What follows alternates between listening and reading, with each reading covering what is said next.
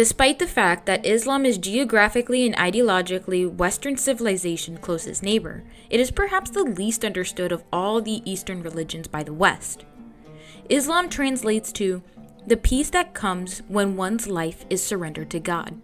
Although Islam as we know it today came about in the 6th century AD, their roots go back much further and can be found in the Old Testament of the Hebrew Bible. Just like Judaism, they believe that God created the first man, Adam, and their religious roots aligned with the Bible for most of the book of Genesis up until the story of Abraham.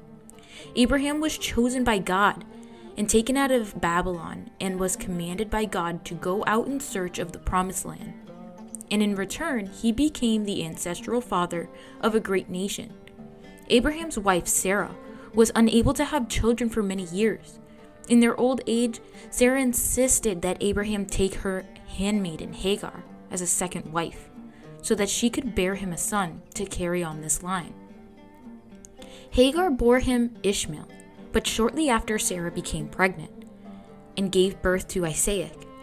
Sarah then demanded that Abraham banish Hagar and Ishmael so that there could be no dispute on who would go on to carry on Abraham's successor. This is the exact point where the Bible and the Quran part ways. Isaac goes on to father the nation of Israel, and Ishmael goes to Arabia to where Mecca would one day rise, and his descendants became known as Muslims. Eventually, around the year 570 AD, the Prophet Muhammad was born. His life was filled with tragedy, and by the time he was 8 years old, his entire immediate family had died. He was adopted by his uncle and put to work.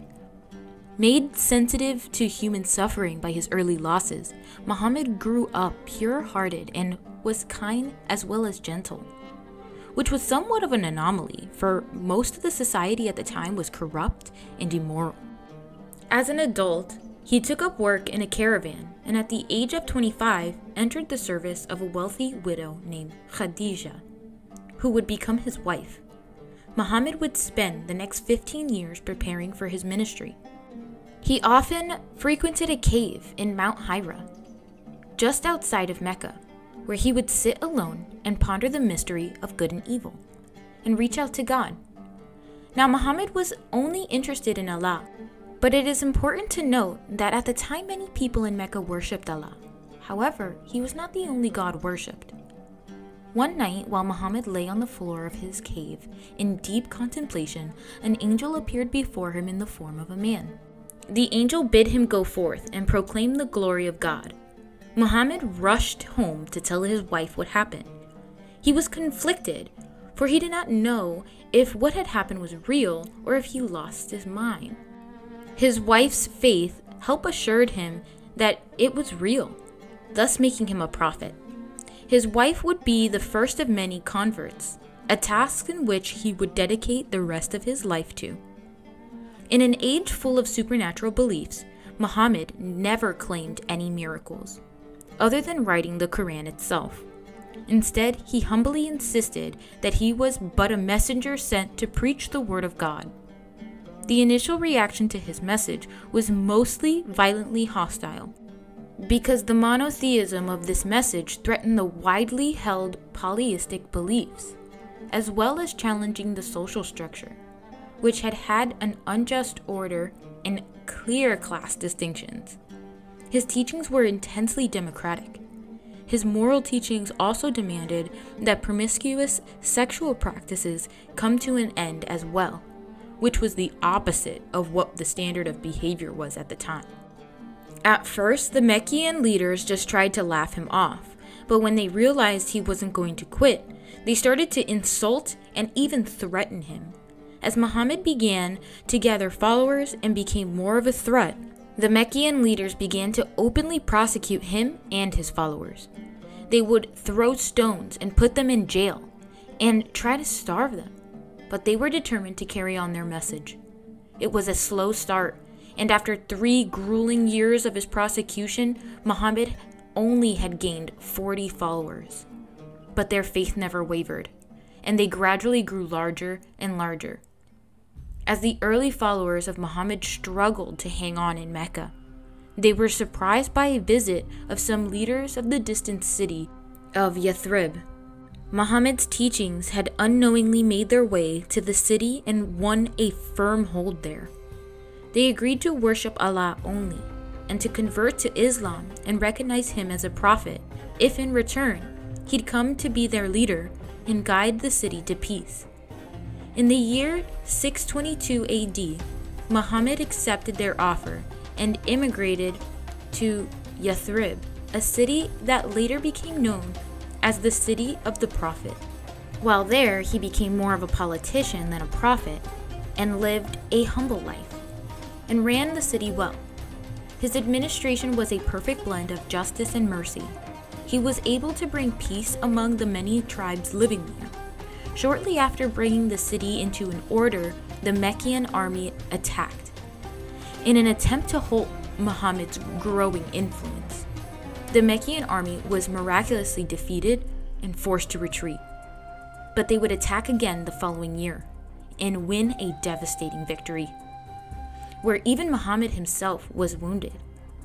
2 years later, the Meccans laid siege to his city to try and finish him off in a desperate effort to put a stop to the growing Muslim population. But this time, they were fully defeated, and Muhammad returned to Mecca, a conqueror 8 years after fleeing as a persecuted fugitive.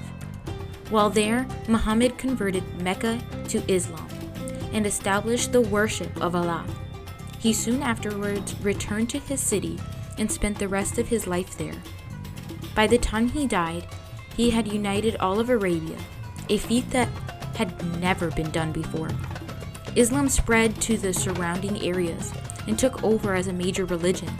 By the end of the century, his followers had conquered Armenia, Persia, Syria, Palestine, Iraq, North Africa, Spain, and even parts of France.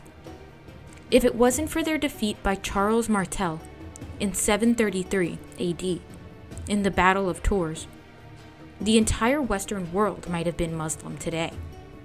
Islam remains one of the most biggest religions today, and Muhammad is widely regarded as one of the most influential people of all time. Muslims do not view Muhammad as God, and therefore do not worship him. It is the Quran itself is the center of their faith. The writing of the Quran is the only miracle that was ever attributed to Muhammad. Muslims believe that the Quran was dictated by divine forces, and Muhammad is credited with writing it all down. Hence the literal translation of Quran, which means recitation. Muhammad completed the Quran over the course of 23 years, where he would intermittently be seized by an angelic presence who later revealed himself to be the Archangel Gabriel and told him exactly what to write. Unlike the Bible, the Quran does not put emphasis on historical accounts, but rather it focuses on the proclamations of Allah and why he should be praised. In other words, the Bible is written in third person, explaining to the reader what happened, whereas the Quran is written in first person, and it is Allah himself speaking and making his laws known. Islam is a monotheistic religion, believing that there is only one God, who is immaterial and invisible, that created all things. It is similar in many ways to Judaism, and even they recognize Jesus as a prophet and believe in the virgin birth. However, they do not believe that Jesus was the Son of God. Instead, they believe that Jesus and Adam were the only two men to be directly created by God. Above all things, the Quranic description of God stresses his awesome, fear-inspiring power. Muslims believe that God is omnipotent and should be feared. This fear is not to be confused with terror.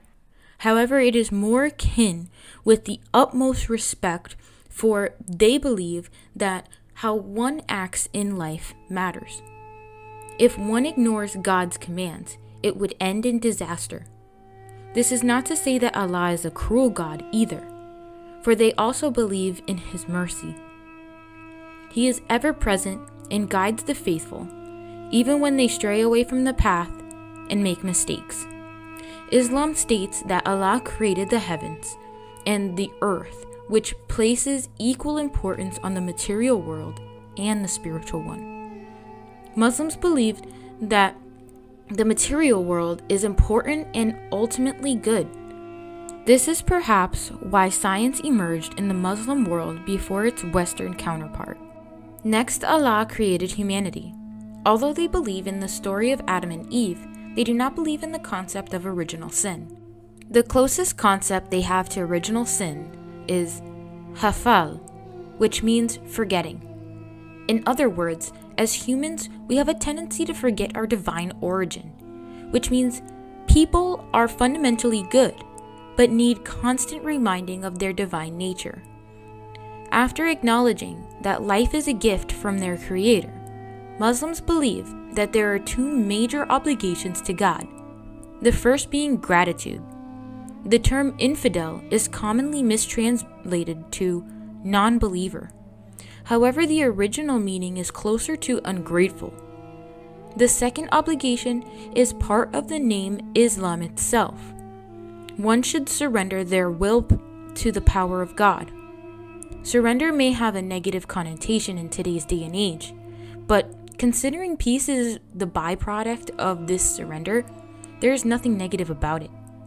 This is why Abraham is one of the most important figures in the Quran, for he passed God's ultimate test when he surrendered to his will and would have sacrificed his son if not for God's mercy. Unlike many other Eastern religions that practice meditation to overcome all sense of self, Islam puts an emphasis on the individuality of the human soul, believing it to be unique and divinely created. The Quran presents life as a brief and precious opportunity to make the right choices. For they believe, in the end, the soul will be judged on the choices it made, and these choices will determine its final resting place, heaven or hell. Interestingly enough, they do not believe that God is who judges these souls and punishes them, but rather it's the soul itself that passes the judgment. Islam has 5 major principles that act as pillars to support the faith.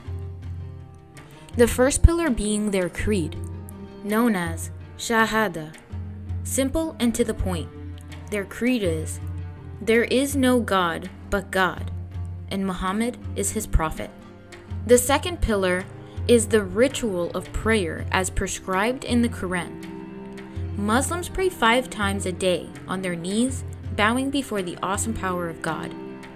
The timing of these prayers is also designated upon awakening, around noon, midday, sunset, and finally before going to bed. No matter where they are in the world, they are to face whatever direction Mecca is in while praying. The third pillar is charity, which designates that 2.5% of one's income should be donated directly to the poorest, neediest people.